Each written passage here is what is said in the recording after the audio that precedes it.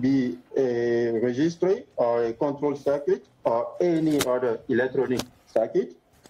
This may result into memory corruption, but since the component is not hardly or severely damaged, the software may continue running smoothly until it reads from the part of the memory that was corrupted. So, evaluation of commonly used CPU revealed that half of transient faults may cause calculation error or program crashes. So, either the circuit or this program must be protected. In my research, we choose to protect the program, and precisely the program we are talking about here is the operating system. And the approach we choose is to control the operating system execution through a virtual machine. This leads to this architecture where we have a hypervisor running directly on the hardware and allow us to control the guest OS. The hypervisor we are using is a combination of Nova and the G-Node software with the use of virtual bus to control the operating system execution in guest machine. The general approach is to rely on existing hardware detection and recovery mechanisms like machine check architecture, memory protection facilities, error correcting code, and errors which may remain undetected by hardware mechanisms. We rely on double execution with comparison of short processing elements which last at most 200 microseconds and are executed atomically. The problem now here is how we handle the coherency of the system and the performance impacts while we are executing redundantly the sequence of instructions and in the presence of external interrupts, which are asynchronous events. The software to be protected here is divided at runtime in short processing elements.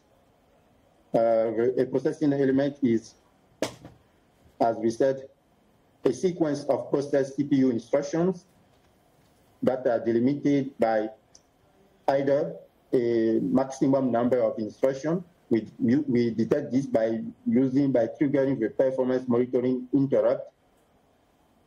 The processing element may also be delimited by system called CPU exception, like page fault, general protection fault, or tax state segment errors, this kind of exception.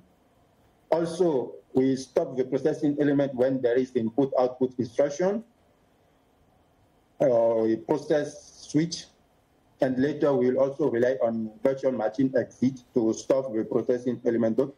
So all these events trigger processing element stop, so that we can re-execute them, compare the two executions, and detect if there are transient faults or not. Okay, so concerning the external interrupts, we distinguish two classes of external interrupt. The first class is performance monitoring interrupts. This interrupt is used by the hardening model to stop the processing element when a specific number of instructions is executed by the CPU. And this interrupt has to be handled immediately. The second class is all the other external interrupts. These interrupts cannot be part of the processing element. The handling is delayed when they arrive. If they are triggered, we queue them. So they are queued for deferred servicing until the processing element is finished.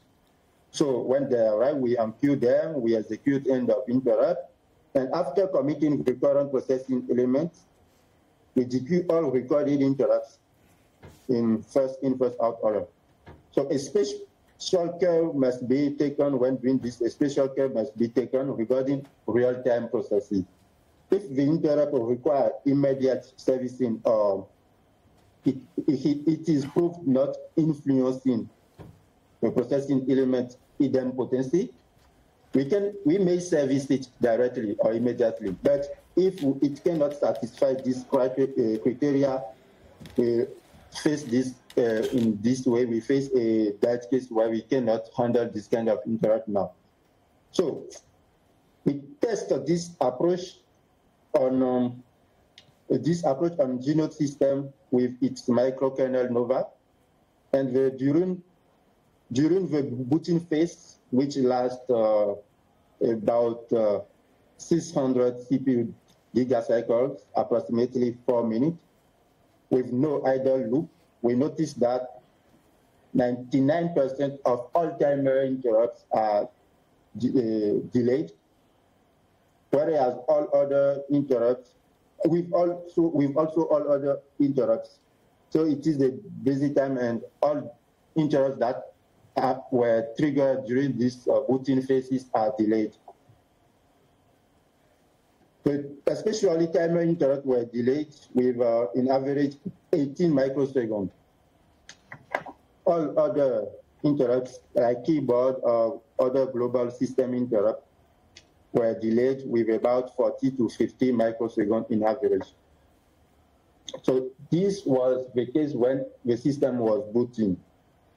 When the system, after the system boot completely, we let the system run with idle user, and the overall result was that only 20% of timer interrupts were delayed, whereas none of the other interrupts were delayed. So this is quite optimistic about performance with dual execution of processing element, because the current implementation is largely improvable, and all the system after it's finished will run in after booting phase completed.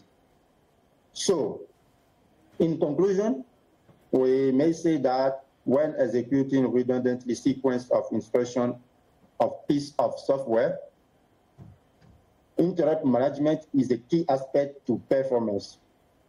Here we choose to delay the servicing to ensure that the two executions are the same. We investigate how interrupt delaying performance impact on the system, and we found that in general, this will not impede the operating system dual execution in normal execution. So that's the conclusion we brought in, and that's also the end of our presentation. Thank you for your kind attention. Any question or suggestion are welcome. Thank you.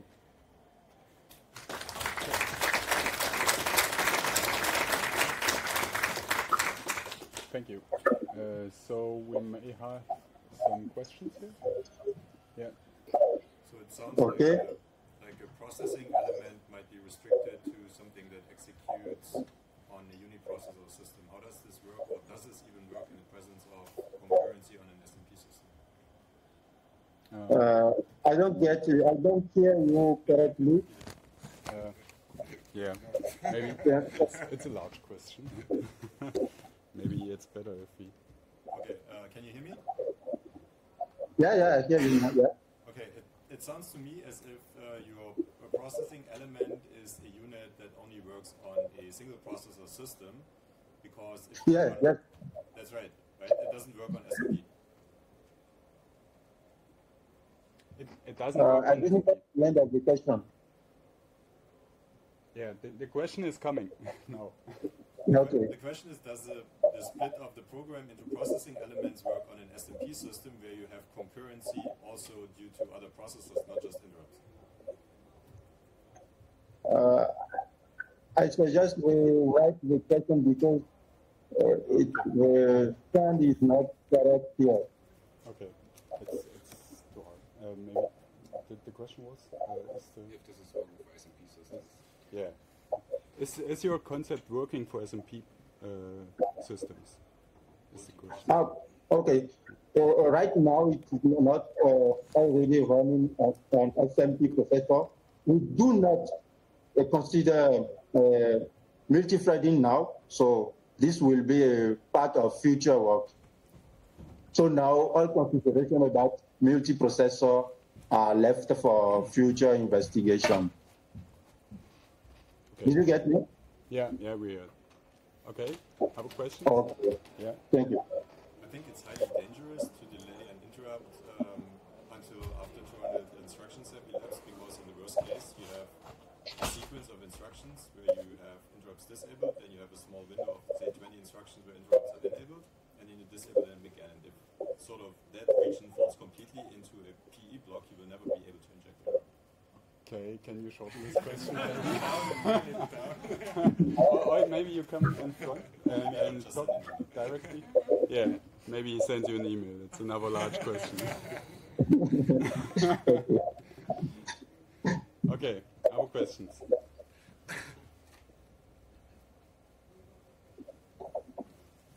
Okay. Seems not to be the case, so you two get in contact. Maybe. Okay. And yeah, thank you. Thank you too, and we'll see you next time.